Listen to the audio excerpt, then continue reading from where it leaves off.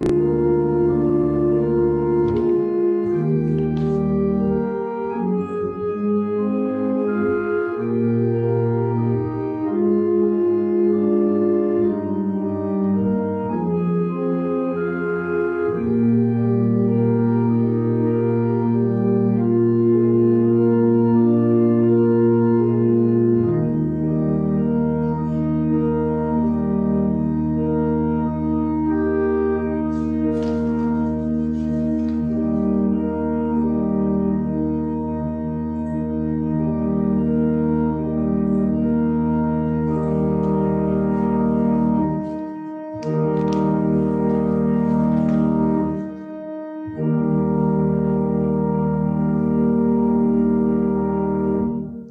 morning.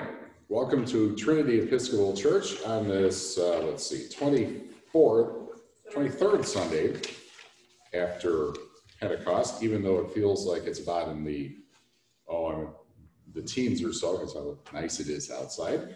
But then again, who wants to repeat the whole election thing, right? Let's try that again. The worship committee will be meeting after church. We're going to discuss the plan or a plan for returning to church whenever we're able to do that. We're also discussing what we're going to do for Advent and Christmas, which is most likely here at this point, but we'll be discussing that after church today. Later this week, Bible study, Wednesday at noon. There'll be an email invitation for that. Father Brian's office hours are Wednesday afternoon, but he is available otherwise if necessary at other times. Compline is Wednesday at 7, as we have been doing. For those who did not see the Taizé service, which was last Wednesday, if you go to Trinity's Facebook page or to Trinity's YouTube channel, you can watch there. On other note, way off in the future, vestry meeting is Sunday, November 22nd. It will be 2 weeks from today, following church.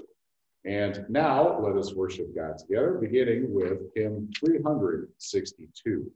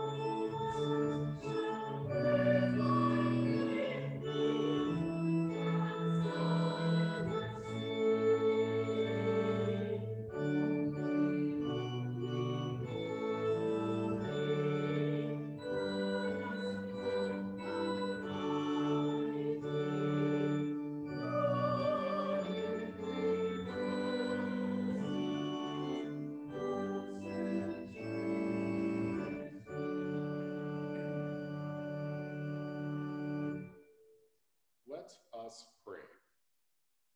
O God, whose blessed Son came into the world that he might destroy the works of the devil and make us children of God and heirs of eternal life, grant that, having this hope, we may purify ourselves as he is pure, that when he comes again with power and great glory, we may be made like him in his eternal and glorious kingdom, where he lives and reigns with you in the Holy Spirit, one God, forever and ever.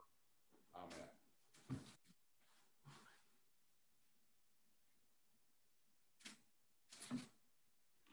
The first lesson is from Joshua, chapter 24.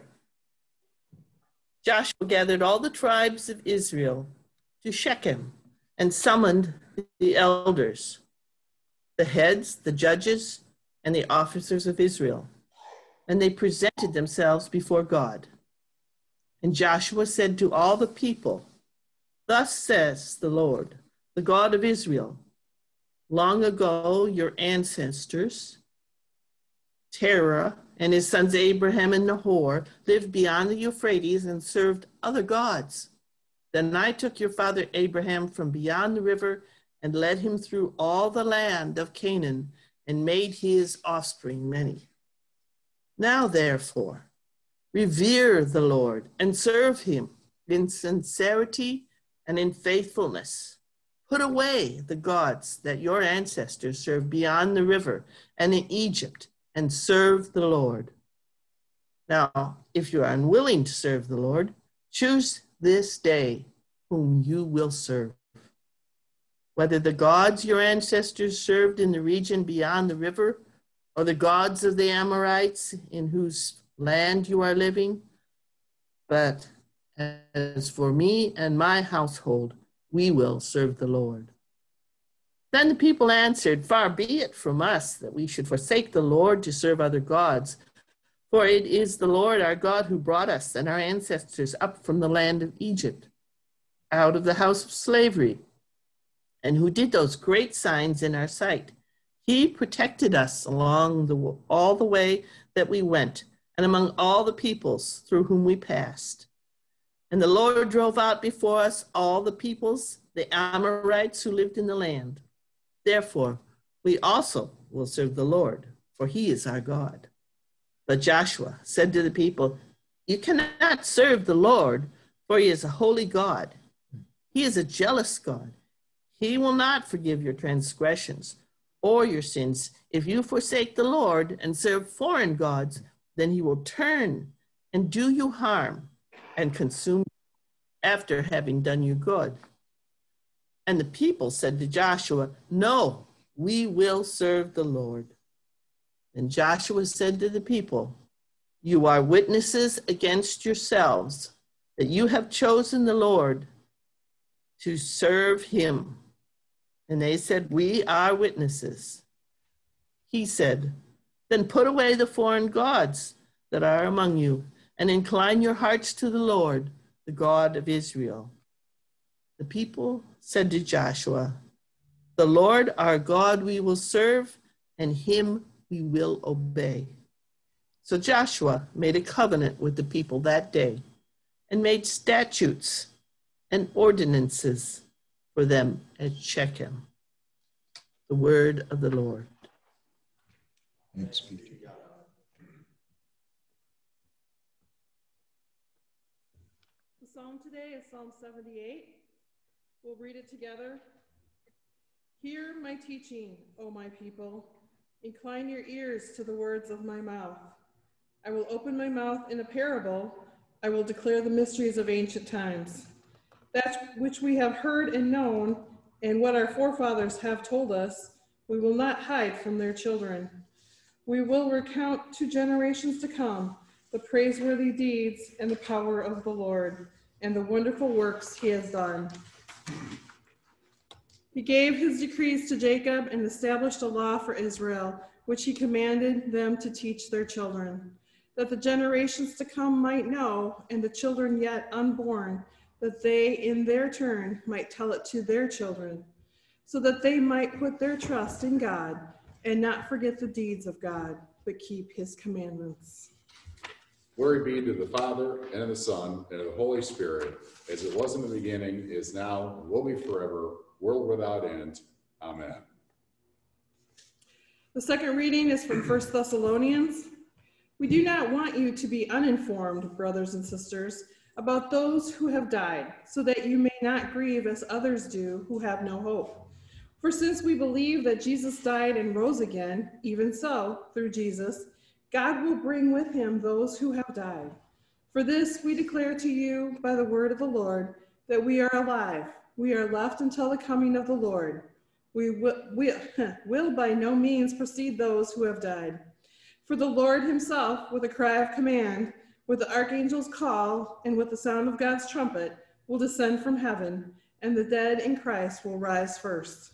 Then we who are alive, who are left, will be caught up in the clouds together with them to meet the Lord in the air. And so we will be with the Lord forever.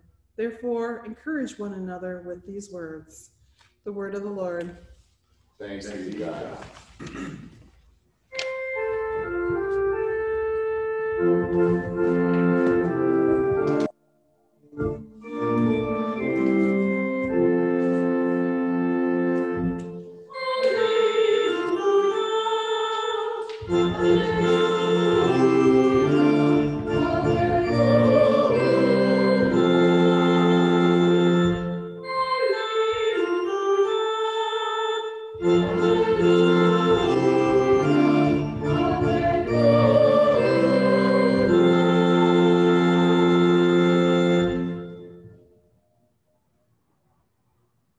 The Holy Gospel of our Lord Jesus Christ, according to Matthew.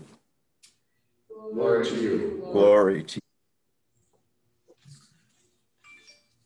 Jesus said, "Then the kingdom of heaven will be like this. 10 bridesmaids took their lamps and went to meet the bridegroom. 5 of them were foolish and 5 were wise. When the foolish took their lamps, they took no oil with them, but the wise took flasks of oil with their lamps. As the bridegroom was delayed, all of them became drowsy and slept. But at midnight, there was a shout, 'Look, here is the bridegroom, come out to meet him.' Then all those bridesmaids got up and trimmed their lamps.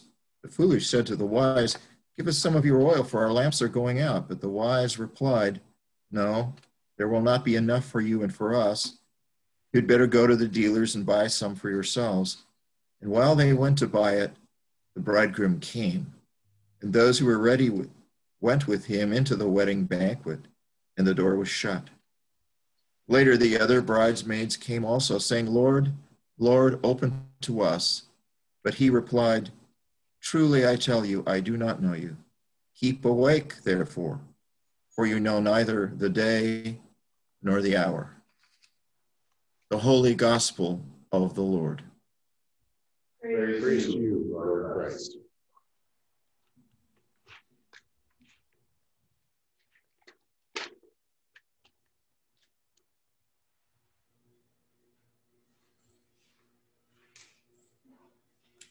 Let us pray. We believe in one God, the Father, the Almighty, maker of heaven and earth, of all that is seen and unseen. We believe in one Lord, Jesus Christ, the only Son of God, eternally begotten of the Father, God from God, light from light, true God from true God, begotten, not made, of one being with the Father. Through him all things were made. For us and for our salvation, he came down from heaven. By the power of the Holy Spirit, he became incarnate from the Virgin Mary and was made man. For our sake, who was crucified under Pontius Pilate, he suffered death and was buried. On the third day, he rose again in accordance with the Scriptures. He ascended into heaven and is seated at the right hand of the Father. He will come again in glory to judge the living and the dead, and his kingdom will have no end. We believe in the Holy Spirit, the Lord, the giver of life, who proceeds from the Father and the Son. With the Father and the Son, he is worshiped and glorified. He has spoken through the prophets. We believe in one holy, Catholic, and Apostolic Church. We acknowledge one baptism for the forgiveness of sins. We look for the resurrection of the dead and the life of the world to come. Amen.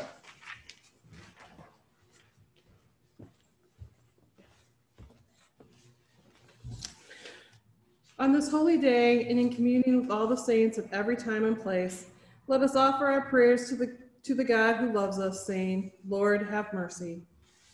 For the holy church of God throughout the world, that we all may be one, and that the Spirit of God may confirm the church in faith, sustain it in hope, and deepen its devotion. Let us pray to the Lord. Lord, have mercy. For those beset by persecution for righteousness' sake, and those weighed down by trial and distress, that the example of the saints may give them courage and hope, let us pray to the Lord. Lord, have mercy.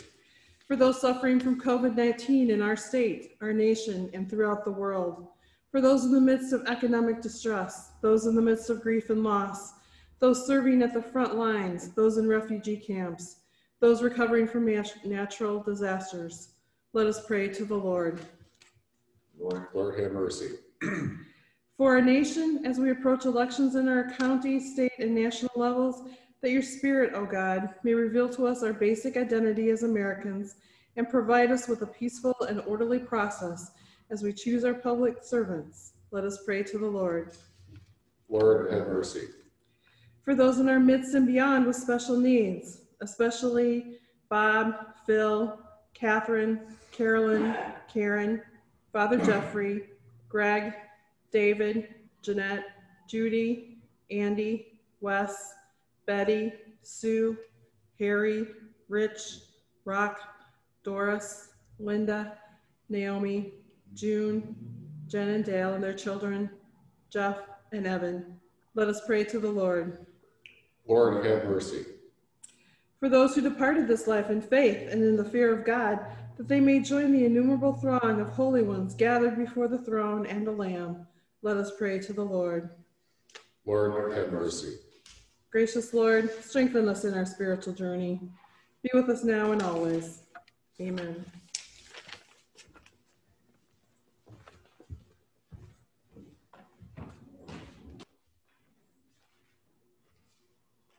Lord Jesus Christ, you said to your apostles, "Peace I give to you. My own peace I leave with you. Regard not our sins, but the faith of your church, and give to us the peace and unity of that heavenly city, where with the Father and the Holy Spirit you live and reign, now and forever." Amen. Amen. Let us pray. Our Father, who art in heaven, hallowed be thy name. Thy kingdom come, thy will be done, on earth as it is in heaven. Give us this day our daily bread, and forgive us our trespasses, as we forgive those who trespass against us. And lead us not into temptation, but deliver us from evil. For thine is the kingdom, and the power, and the glory, forever and ever. Amen. Hymn 383.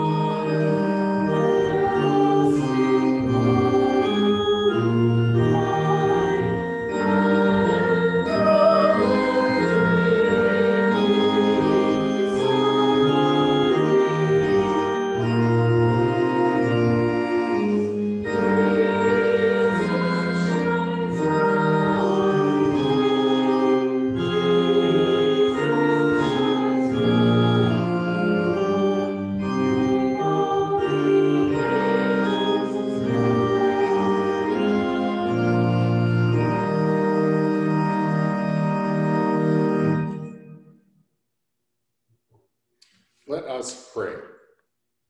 Almighty God, Father of all mercies, we, your unworthy servants, give you humble thanks for all your goodness and loving kindness to us and to all whom you have made. We bless you for our creation, preservation, and all the blessings of this life, but above all for your immeasurable love in the redemption of the world by our Lord Jesus Christ, for the means of grace and for the hope of glory. And we pray, give us such an awareness of your mercies that with truly thankful hearts we may show forth your praise, not only with our lips, but in our lives, by giving up ourselves to your service and by walking before you in holiness and righteousness all our days.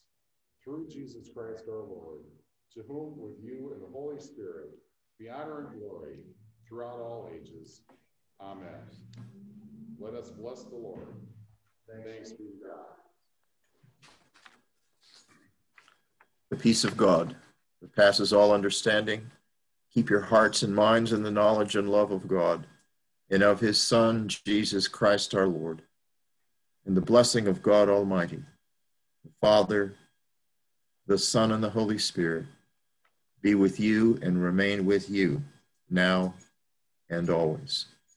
Amen.